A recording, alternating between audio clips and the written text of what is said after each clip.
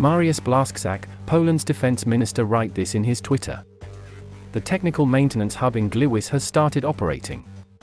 The first 2 Leopards have already arrived from Ukraine to the Buma plant, said Mariusz Blaszczak.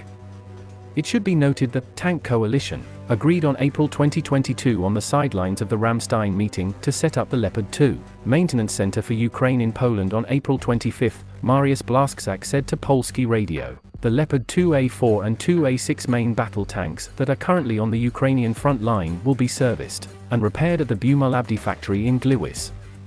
This repair center will open in May. Blaszczak added that the establishment of the center will contribute to the creation of additional jobs in Gliwice. The minister highlighted that the reason for choosing this factory was that it has been servicing, repairing, and upgrading Leopard 2A4 tanks to the 2PL version for 20 years.